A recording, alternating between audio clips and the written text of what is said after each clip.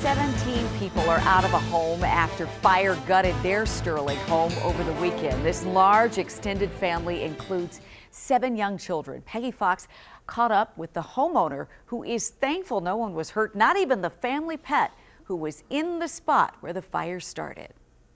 The owner of this home that went up in flames on Sunday is now meeting with one of those restoration guys, but it looks like it is completely gutted inside, like nothing's left. The good news is all 17 people who lived here are okay.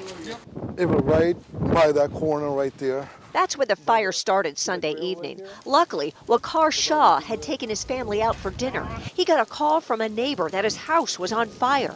By the time we got here, you know, the fire brigades and ambulances were all the way at the stop sign.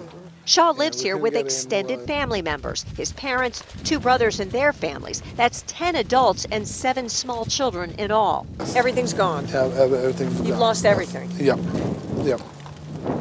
That's a pretty heavy blow. It is, it is. They built the house in 2006. And finally had, everything was complete. Everything was family. just right. Yep, everything was right, and then, you know, everything's gone 10, 15 minutes. It just happened that all 17 people were gone. Yeah. On a Sunday night. Yeah. And you were telling me how you think it started. Remember that corner behind the house? That's where a doghouse used to be.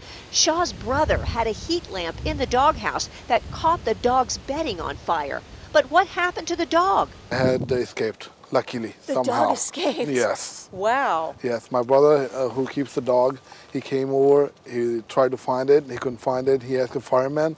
They said, we didn't see any dog.